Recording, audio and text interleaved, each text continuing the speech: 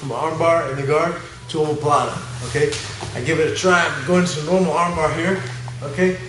I go to pass my leg and stack and finish the armbar, but he comes to stack me up, and he's not letting me finish, okay? Maybe his arm's gonna come around my head here even, and not letting me stretch, right?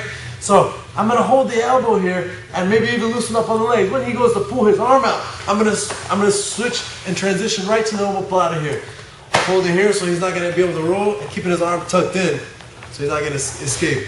Now with this foot here, I'm gonna hip out, okay? If I can flatten him out, that's better, all right?